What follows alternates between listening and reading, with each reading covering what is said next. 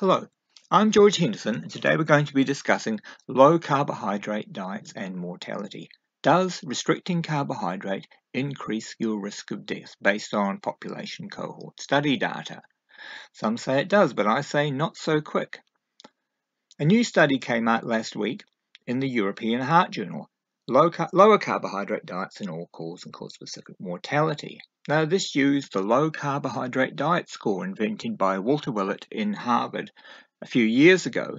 And this sort of higgledy-piggledy score piles protein and fat together, measures them against carbohydrate, doesn't include other macronutrients, importantly. And we can see here that the carbohydrate dose response isn't there. Quartile 3 has the lowest carbohydrate score. And, so it's not really accurately measuring what it's meant to measure. And another interesting thing is that the quartile 4 has the lowest saturated fat, and the high carbohydrate score has the highest saturated fat. Apart from that, we can see the other bias kind of staggers the way we'd expect. So less physical activity with lower carb score, higher alcohol consumption, higher smoking, and so forth. These things are meant to be adjusted for, but hang on a minute, we'll see if they are. So, quartile 4 of low carbohydrate diet score had the highest risk of overall cardiovascular disease, cerebrovascular disease, cancer mortality, overall mortality, etc., etc., etc. Looks really, really bad, doesn't it? Well, let's have a look at that table again. You'll see that even though there wasn't a dose response with carbohydrate, there's a strong dose response with alcohol consumption. We have 3.2 grams per day in the low carb score quartile, and we have 16.2 grams per day in the high low carb diet score quartile. So this is a huge dose response. This is the most significant thing in the study. And we can see here from NHANES other data that alcoholic beverages account for 4.8% of calories. Now, they weren't included as a percentage of the diet in the low carb diet score. And is this honestly reporting? This is just reported data. Well, disappearance data puts per capita consumption in America at 23.9 grams a day, which is a decent amount of alcohol. It's two standard drinks of wine, 2 shots of spirits, or so forth, which is reasonable. People do drink a lot of alcohol. Look around you. So, so do we know anything about how they report it? Yes, we do. We know that underreporting is reality, and here's a good paper by Boniface and Shelton from England that looks at alcohol consumption, and all they did is give people basically a second interview, kind of a second chance to put it right. So they found the distribution of underreporting of alcohol is staggered depending on the amount. So the heaviest drinkers underreport by 60% in their study, and the lightest drinkers underreport less. So if we look at this across the European Heart Journal study, which is based on NHANES data, then we see that the people who reported drinking the most alcohol are actually going to be drinking a lot more than they said they were. And they also found, this is from NHANES, that carbohydrate intake was the first to decrease with increasing alcohol consumption. So as people drink more, they eat a bit less of other food, and carbohydrate is the thing that goes down the most. Here we have another NHANES study where they just looked at binge drinkers on drinking days. On drinking days, these people actually ate more, but they only ate more protein and fat. They did not eat more carbohydrate. There's a 10% increase in protein intake on drinking days, and this makes sense. If you look at the snacks in a bottle store, you're going to find that you're going to find beer sticks, you're going to find peanuts, you're going to find chocolate, you're going to find much less in the way of biscuits and crackers and so on. Put together everything in a bottle store, tote up the macros, and you've basically got a low carb macro ratio.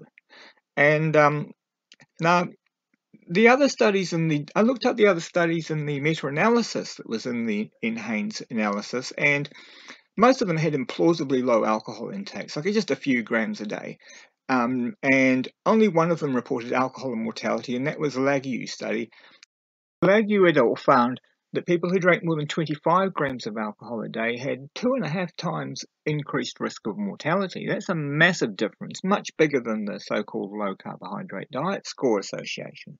Now, if we look at an earlier paper on low carbohydrate diet score and mortality, one that got a lot of publicity, the Seidelman et al. One in the Lancet, we find this is from the ARIC study. And the ARIC study actually measured alcohol intake. But Seidelman et al. Do not mention alcohol at all in their analysis. It just doesn't come up.